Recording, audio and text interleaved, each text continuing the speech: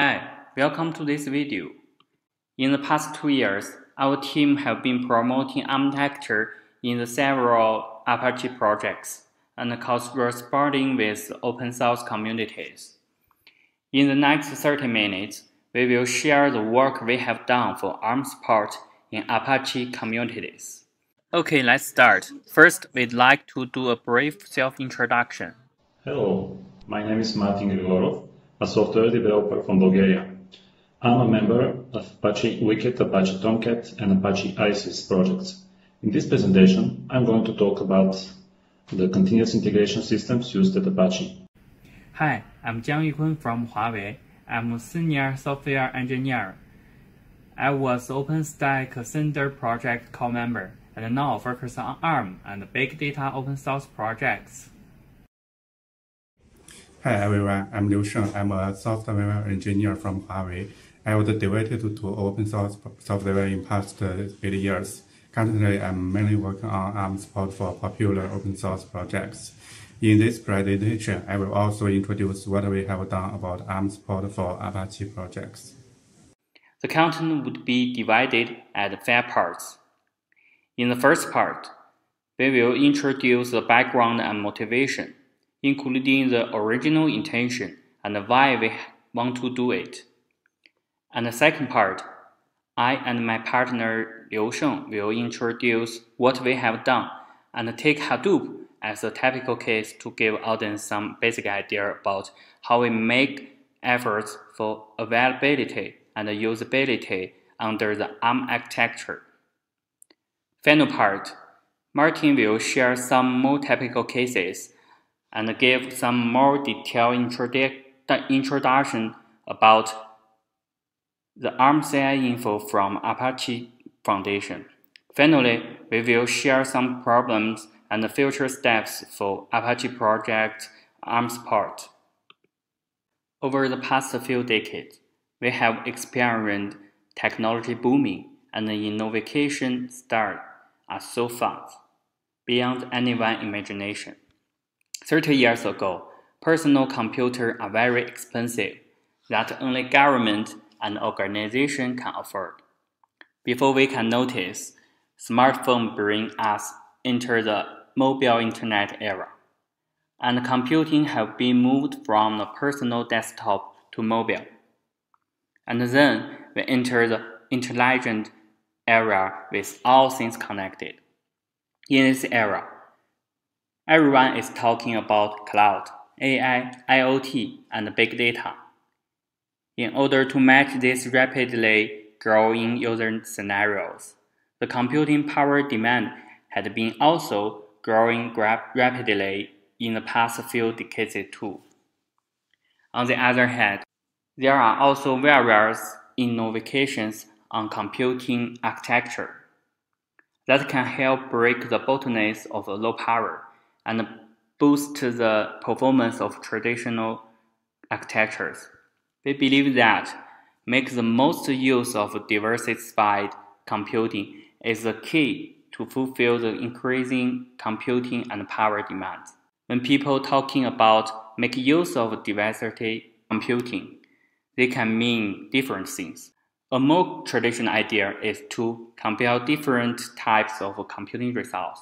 A lot of projects have already done this. They can help users to use GPA, FPGA, for any other diversified hardware to improve their software performance, such as we can use the GPU and boost the parallel computing in AI tasks. But in this session, I want to just focus on general purpose CPU only. Actually, in the CPU world, there are also different types of architectures that have their own unique properties, such as well-known x86, ARM, RISC-V, and PowerPC. Among all those CPU architectures, the x86 is for sure the most popular one, especially in the open source world. And today, I want to talk about how we add ARM into open source world. There are already have many ARM chips from kinds of companies on the market, like data center chips Kunpeng from Huawei, Graviton 2 from the cloud giant AWS, and also recent Apple Silicon announced the M1 chip published. So we believe the ARM chips would be a very big part of member on the CPU market in near future. And also, the software is very important part of computing. How can we improve the ARM support for various softwares? The first things we do is that enable ARM in upstream development workflow. Let me show you details. In the typical open source development workflow, when the developer wants to contribute some code to an open source project, he have to write the code and run local tests in their local environment. After everything is checked, here he can push the code to remote repos, such as GitHub. The code would be also rebased to an open source main branch and do a double tested in there. After that, the code would be merged in the project main branch. After a certain period of time, the release and package would be published in their official website or somewhere the user can download the package directly. All those can guarantee the quality of software continuously. Since x86 is a major product on the market in the past, x86 environment is a default architecture of workflow, including developer local environment, testing machine, and build machine. So for x86 users, the quality is good for sure. But for ARM users or users of other platform, there may be problem because the software are not tested and built from native source platform. So in order to provide quality assurance for ARM platform, the first thing we should do is that add ARM resources to the workflow and run the same test to achieve the same high quality for ARM users. And that's exactly what we did. Just like this slide show, we should build and run tests to make sure it can be worked in ARM server. That means we should fix all issues in those types. And after that, we need also add the ARM CI into workflow in upstream communities to make sure the workflow wouldn't be break again in the following coming code. This code from all contributors over the world. As shown in the left picture, it's a landscape for ARM support. You can see most popular projects in Apache has ARM support. Also, we have done many performance improvements in Apache-related projects. You could see more detailed info in right link. Okay, next, I will invite my partner Liu Sheng to introduce some typical case and best practices. Hi, thanks for Yiquan's overall introduction. Here I will continue to talk about what we have done and illustrate by a typical case. As Yiquan just talked, the ARM CI is an important circle for promoting ARM support for open source projects. Well, for most open source projects, their communities do not have ARM resources to build ARM CI. To help them build ARM CI, we have donated some ARM resources to their communities. Here are some examples. We have provided two ARM servers to Apache Infra team and promote to configure ARM CI for Hadoop and HBase projects. Now the two projects run daily ARM CI tasks on the two servers. We have also tried to promote ARM CI in Spark community and provided ARM server to Berkeley and PNAB, which Spark CI ran on. We also have self-maintained CI infrastructure named OpenLab. The OpenLab CI environment, we have added the ARM resource pool to run ARM CI tasks. It's also open for every open source project's integration. Additionally, we have also directly donated ARM servers to some open source community to help them build ARM CI, such as MariaDB, RocksDB, and Memcached. Recently, we have also provided 6 ARM servers to Cassandra community to help them build ARM CI. Okay, then please allow me to introduce a typical case about Hadoop ARM support. Here you can see, at 2020 June 14, Hadoop community has published the first ARM support release of version 3.30 and officially provided the ARM platform binary package. If you want to try, you can directly download the ARM platform binary package from the Hadoop site. Actually, a few days ago, Hadoop community had also released a version 3.31 version with ARM binary package. Okay, firstly, let's take a brief look about the process of ARM support in Hadoop communities. At 2019 June, we have created the first issue at Jira to ask about ARM support in Hadoop community. This is also the first attempt to promote ARM support in Apache community. At 2019 August, we have shared our ARM supporting plan and current status at the Hadoop meetup at Beijing. At 2020 January 6, Hadoop CI had officially enabled. At 2020 July 14, the first Hadoop ARM release was published with 3.30 version. This is a sign that the most popular Apache project, Hadoop, has officially supported ARM's platform. Please let me to talk more details about Hadoop ARM support. During promoting ARM support of Hadoop, we firstly have opened the Jira issues and mail thread in Hadoop DB mailing list to discuss about ARM CI in Hadoop communities. There are many developers have given suggestions and welcome us to support ARM platform. When we try to build and run Hadoop on ARM server, we found several problems. Here are some examples. The protobuf with version 2.5.0, which is used by Hadoop in many components. But version 2.5.0 does not support ARM platform, and the newer version 3.7.1 has support ARM platform. So we have upgraded version of protobuf in Hadoop to 3.7.1 that also need to modify code in many components.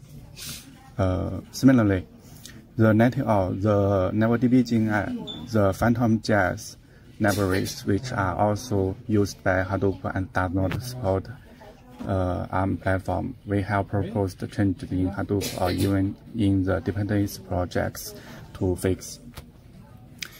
The Hadoop ARM CI also help Hadoop community to identify potential issues of Hadoop itself.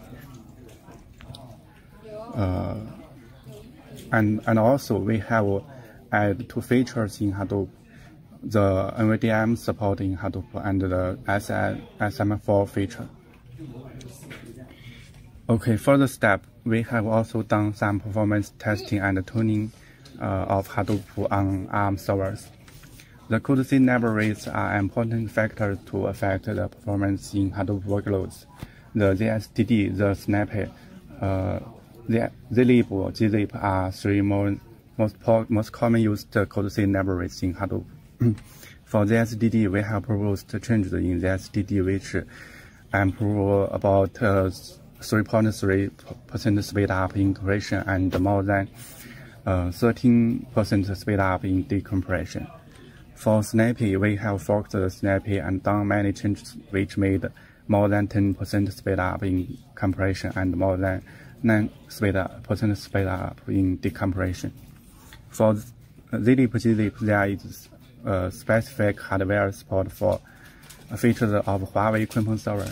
The KAE Kunpeng accelerator engine, which uses the hardware boost the compression, reduce CPU utilization, that make a huge improvement, more than 13 times speed up in compression and more than 7 times speed up in decompression.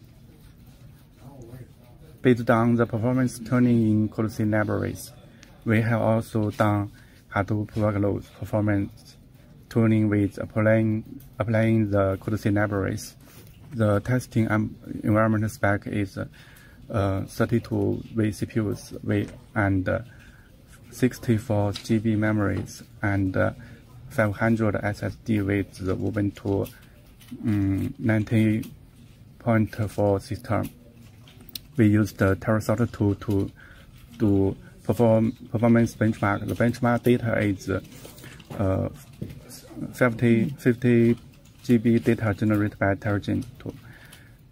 Here you can see when you use the zlib as Hadoop could see, according to the benchmark results, the TerraSort end-to-end speed up more than 40% with zlib KE enabled, and speed up more than 10% with Snappy enabled, which is optimized with our changes.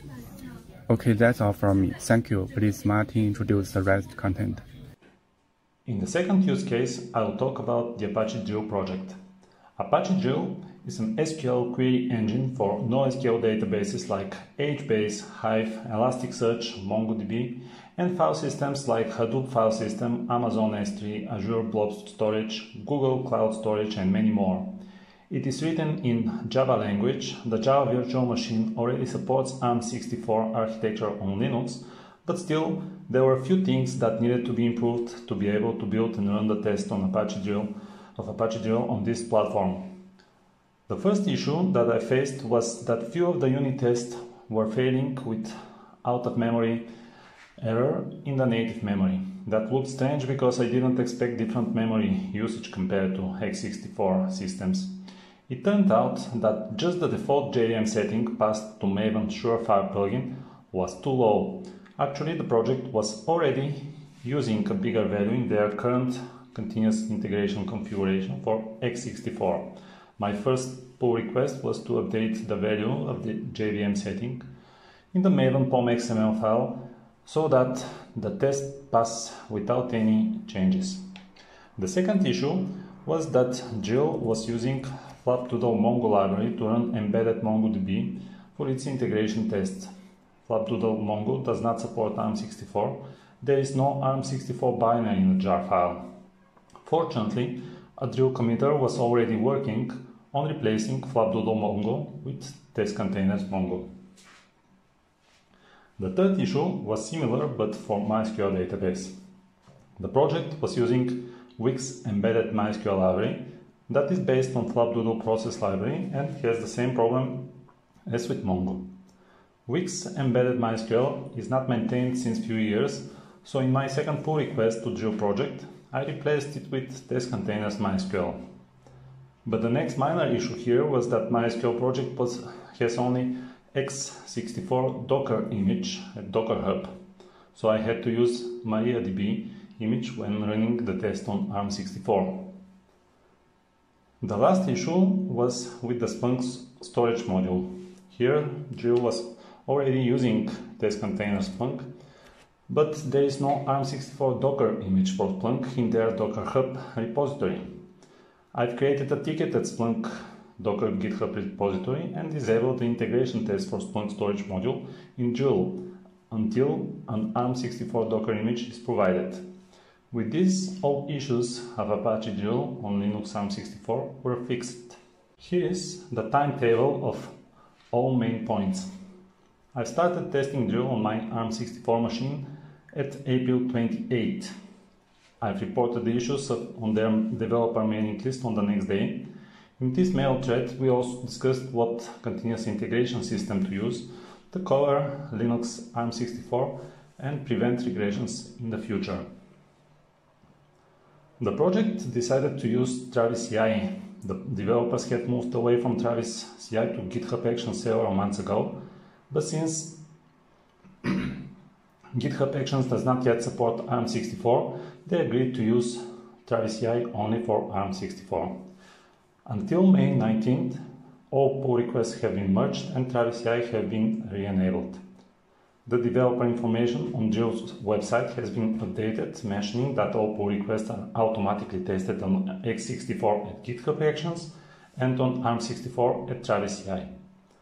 At June 15th, Drill 1.19 has been released with an announcement that Linux ARM64 is officially supported. Continuous integration systems at Apache. Let's review what are the available continuous integration systems at Apache. Jenkins. It's hosted by CloudBees and managed by Apache Infra team. Jenkins supports ARM64 by delegating tasks to Jenkins agents running on Linux ARM64 machines. It's very easy to deploy build artifacts like snapshots and Java docs to Apache machines like Maven Nexus or projects' websites. The job could run for as long as needed. The time can be tuned by the developers. In the past, most of the Apache projects were using Jenkins and the queue and build times were longer, but lately many projects moved to GitHub Actions and this reduced the load on Jenkins. Jenkins could be easily extended with plugins which could be installed by Apache Infra team. There is no SSH access to the Jenkins agents, so it's not possible to debug failing jobs. Some projects use dedicated machines for their projects as Jenkins agents, so developer could connect to these machines. BuildBot. It's hosted on-premise at Apache machines and managed by Apache Infra team. The current installed version of BuildBot 08 does not support ARM64 builders, but Apache Infra team works on upgrading it to BuildBot version 3 and this issue will be gone soon. Again, it's very easy to deploy build artifacts. Just like Jenkins, a developer could specify the maximum amount of time for each build job. There are not so many projects using BuildBot, so the jobs are executed quickly. As far as I know, there is no way to extend BuildBot by using plugins. The build configuration syntax is Python-like, so one could script almost anything. There is no way to connect to BuildBot builder to debug issues. GitHub Actions, managed by GitHub at Microsoft. Apache Software Foundation is just a user there. There is no official way to run jobs on ARM64 because GitHub does not provide such hardware, but there is a way to execute jobs on remote ARM64 Kubernetes cluster. I will explain how in a minute. At the moment, there is no easy way to copy build artifacts to Apache machines without compromising security.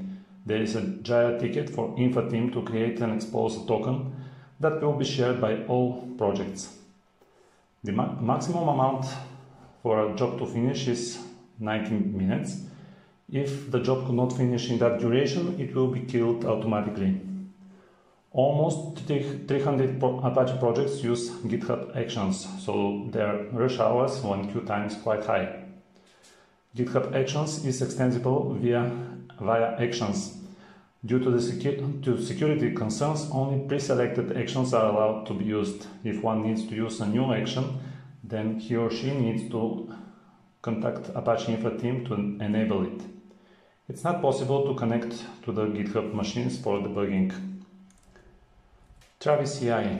Travis CI is managed by Travis CI company, supports several CPU architectures, x64, ARM64, IBM PowerPC and IBM Z. At the moment, there is no easy way to copy build artifacts to Apache machines without compromising security. The maximum amount of time for a job to finish is 50 minutes. This is the shortest job time for all CIs. Lately, many Apache and open source software projects moved away from Travis CI because the quality of their service dropped a lot. Since the transition from travisci.org to travisci.com, even it's not free anymore, but trial only. There is no way to extend Travis CI via plugins.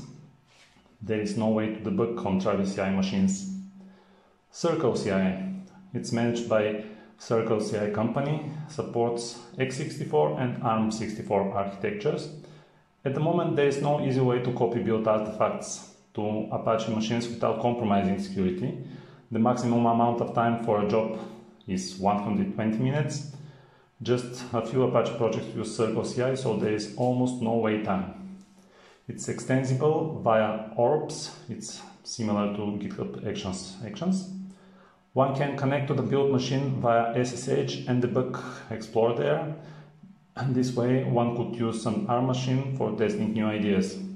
This makes Circle CI my recommendation for any project that wants to build and test on ARM64. Azure Pipelines, it's managed by Microsoft. It supports ARM64 by using self-hosted build nodes. At the moment, there is no easy way to copy build artifacts to Apache machines without compromising security. The maximum amount of time for a job is 360 minutes. Just a few Apache projects use Azure Pipeline, so there is no wait time. It's extensible via action-like extensions. Debugging is possible only on your own nodes. That is, it's possible for ARM64 self-hosted nodes. Since most of the Apache projects use GitHub Actions where ARM64 is not supported architecture, we had to be creative and provide a way to build and test on Linux ARM64. We did it by delegating the job to a remote Kubernetes cluster at Huawei Cloud.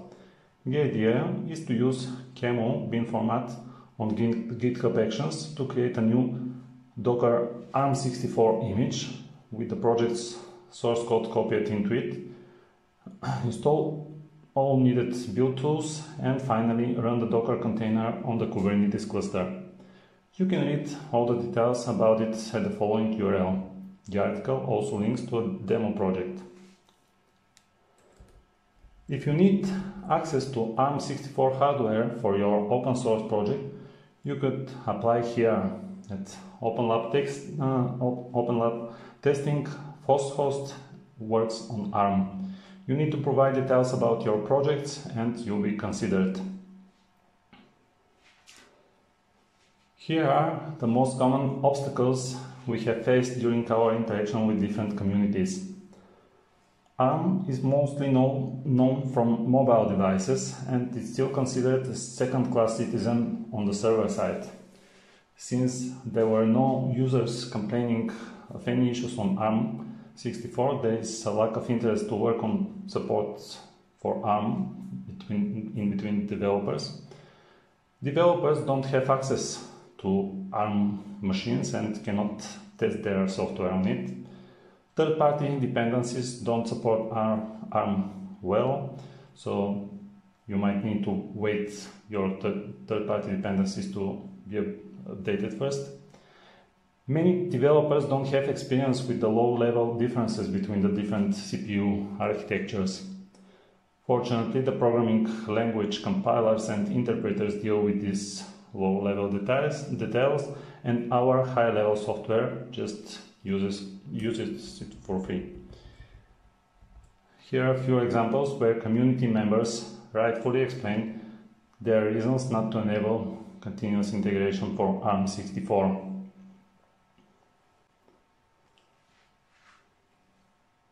Currently, we have several open pull requests to Apache projects which still haven't decided whether they want to add continuous integration on ARM64.